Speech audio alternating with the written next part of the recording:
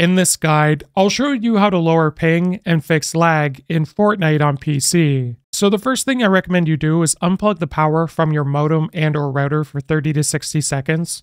Plug it back in, let it reboot, then launch Fortnite and see if there's any improvement. Now another thing you can do in game is select the profile icon in the top right corner, and then we're going to go to settings.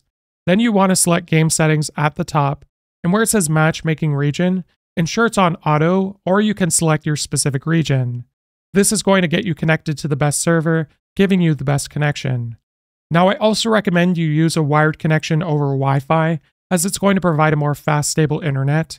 However, if you are going to use Wi-Fi, what I recommend you do is minimize Fortnite, and from the desktop, go down to the search bar at the bottom, and then type in Wi-Fi, and we're going to go to Wi-Fi settings. Now, once you're in Wi-Fi settings, you should be able to see your Wi-Fi network at the top, so click on it.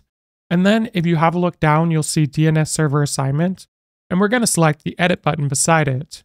Then we're going to change it from automatic to manual, and turn on IPv4.